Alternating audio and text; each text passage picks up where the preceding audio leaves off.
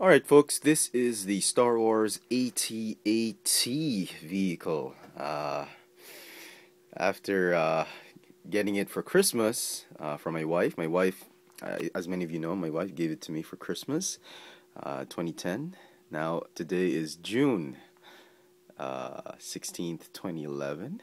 Took me 6 months to open it up and really just try and do a review of it. It's so big. I mean, as you can see, just to give you a bit of a comparison, a scale of how big it is. These are my cabinets. If you remember in my collection video, this is the part of my room, where I have most of my shelves of my figures.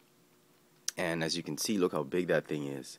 It's like a small dog, or like a regular sized dog, occupying that whole space right there.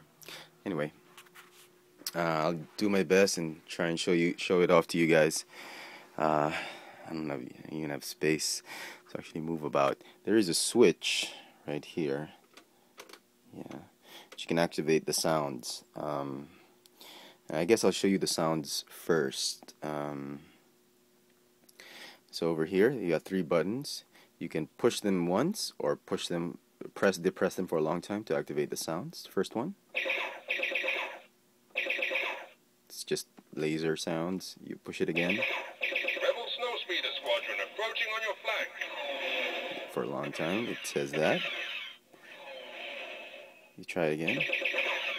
Forward deflectors at full power. That's pretty cool.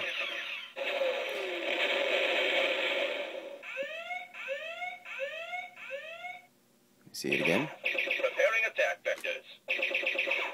And those voices, you can also activate those voices with the other buttons that are present on the vehicle, which is inside, which we'll show you again later. The second button just shows you the sound of the AT-AT walking, I suppose. Shows you, just lets you hear it. What else?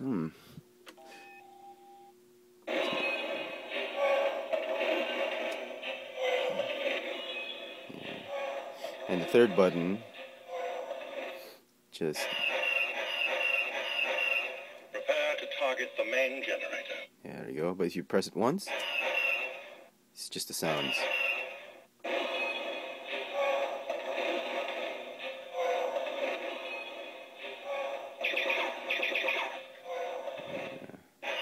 Target maximum firepower. I think the voices just recycle with these buttons as whichever one you press, either this one or this one, which is pretty cool. Okay, articulation. He's got some ratcheting joints here and here. This one doesn't have, this one just has swivel joints, I think. But they do ratchet forward and backward.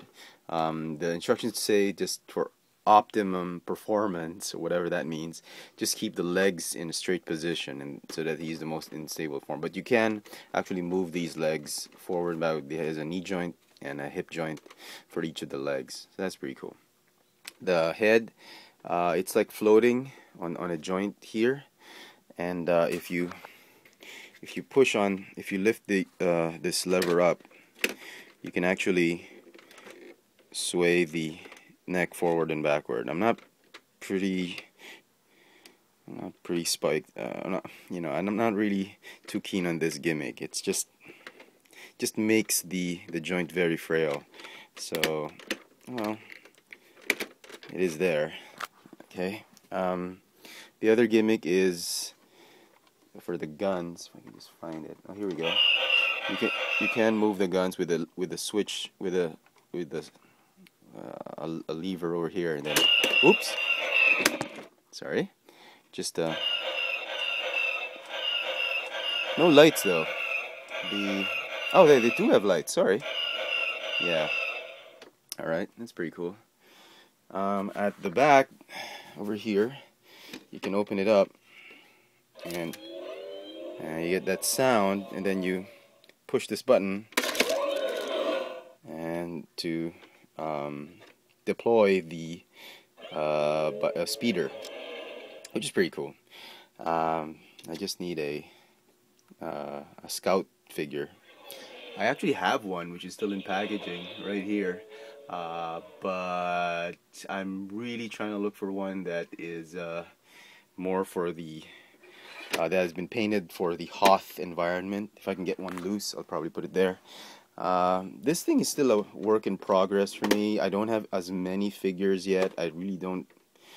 Actually, there's no figures yet to display in him. They both open up. The other side opens up as well, just like this. You get more buttons here. You get a button here. Red lights. Yeah, see a red light. Launch speeder bike recon patrol. And then I suppose you can open that, and then you can play it. You can play with it that way, and you know, try to recreate the scene from Empire Strikes Back. It's really great. Rebel snowspeeder squadron approaching on your flank. Yeah. Over here, if you open the front cockpit, you can see that the cockpit will fit several figures. This playset actually comes with just one figure. It's a very, very old, ancient AT-AT pilot, which, from the looks of it, as you can see, it's got a cut swivel joint here, and really just an old-looking figure that's been repainted. I think it's a 1990s figure. It's really crappy. I mean, it's a good, you know, it's just a good figure to display with this vehicle as a pilot, but for articulation and playability, it's really crappy. Now, if you do have the Legacy, I think I have the Legacy pilot right here. Yeah, this one is a much better looking figure. Obviously, better joints, much better paint detail, I think, and even the detail of the helmet, I think, is a lot better on this one. Yeah, I think this was this one is, I think, better, a better figure. So if you have a lot more of those, I think you can, yeah, you put him here. I have him seated right there, or stand him up. I'll fix it later on. Have him seated. The other figure that you might want to add is, where is here? The AT-AT Commander, or General Veers, I think, but the box says he's just the AT-AT Commander. You can actually have him here. That's pretty cool. There is a button somewhere here. Yeah, here, right here. You can activate the voices again. Oh! It does keep having that. What the hell? Sorry. Okay, just make sure you support the head before pushing any buttons. Okay. Turn up now. Okay, there is a button right here. Rebel forces spotted. Preparing attack vectors. Distance to power generators. Range to target. Rebel base located. I see. That's it. The rebels are there. Darth Vader's voice, I think, Skywalker is there. can only be activated by this button. The rebels are alerted. The other voices you heard can be activated by the other buttons as well. Rebel forces in range. Forward deflectors at full power. Red lights. You see red lights. That's the same sound effect you get from that button over there as well.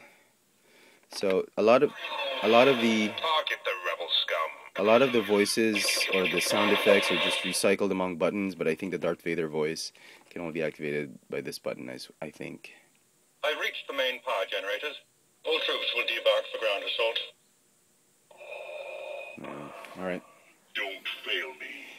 The last few gimmicks are here. I don't have the Luke Skywalker Hoth speeder.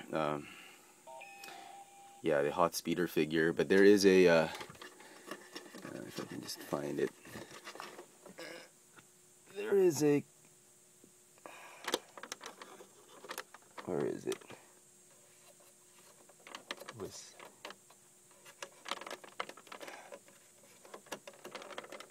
There is a sort of a hook that you can extend here, and then you can reenact the how Luke Skywalker destroys an AT-AT by, you know, he has a harpoon, launches it, clips it on the belly of the AT-AT, and then he sort of climbs up and slashes the belly with his lightsaber. And you can reenact it with this grappling hook sort of gimmick. And then you push this button, and then it's sort of yeah, you lift the figure Luke Skywalker up like that. And that's pretty cool. One of the gimmicks that my daughter loves, Alex, is this one. For the troopers to actually get in, you can actually you can peg them on here. You can have up to 2 troopers, I think, here, and then they can go up. Oh, how do you do this? Like so. You just rotate this knob right here, and then it will lift the troopers up via this crude elevator. So there. So anyway, it's a great set, especially for a lot of you fans of the Empire Strikes Back. If you like big vehicles, you like the movie, you're gonna love this one. I was really very excited to get one. Never thought I'd get one, but my wife was just very generous in giving me one. So that's pretty cool. Out here in Manila, I'm not sure you can buy this on retail. I haven't actually seen it on retail. I actually bought it at a hobby shop somewhere in Green Hills. Cost me a lot, actually. Cost my wife a lot. But it was very cool. I'm very happy with it. So there you go. That's sort of my crude review of the Star Wars AT-AT vehicle. And I hope you've enjoyed this video, and I hope you found it insightful. And I hope you know, if you like it, go ahead and pick it up, add it to your great collection. Speaking of my wife, today is June 16th, and as you know, a couple of days from now, for 2011, June 19th is actually Father's Day. And as a very special Father's Day gift for me, my wife went ahead and bought me a couple more Star Wars stuff. I actually tweeted this on Twitter. If you follow me on Twitter, I think I posted it, that my wife got me the four new Star Wars Clone Wars vehicle figure packs for 2011, the first wave, which includes the Republic Scout Speeder with I think an ARF Trooper. Yeah, very cool. I'll put him here. The General Grievous Attack Cycle. Very cool. Very happy with this one. The Separatist Droid Speeder, which is very cool. A lot of people were not paying attention to this one. There were people picking up the other sets, but I think this has the potential to be the best in the entire lot. I think. I'm not sure, but we'll see. We'll see when I do a review on it. And lastly, this is the one that a lot of people were really gunning for, really trying to get. This is Castus with his speeder bike. If you remember that episode with Boba Fett and Aura Singh, and you know, where R2-D2 becomes a star, I think. But anyway, but this is from a great episode in the Clone Wars. Just to complete your complete your bounty hunter gang. It's a great addition. So Hasbro really did a good job with this wave. I think it has some of the best vehicles and figures that they've made. The only problem I have with this set, with this wave, is for the first time I actually had to go through several on the shelf to find ones that had the better paint apps. And that's really strange for me, because Star Wars has always had impeccable quality control on their paint apps. And for the first time, these vehicles and figures actually have very poor quality control on their paint apps, and I had to go through several just to get the ones I wanted, and which is really a shame. The Grievous bike had some off-painted, misaligned painted here. The gray, dark blue on the gray, they were misaligned. The ARF Trooper figure, the paint on the helmet just really sucked. Some of that paint on Castus Speeder, some were smudged and all that. The droid set had the best one among the lot, so which is very strange for me. I think with this wave, the quality control and the paint apps for Star Wars figures have begun to dip, which is really such a shame, because they've always done it very well. And so there you go. That's my little bit of a haul review as well, together with the ad. So hope you keep watching. Stay tuned for more reviews of these guys, and hope you've enjoyed this video. Thanks for watching.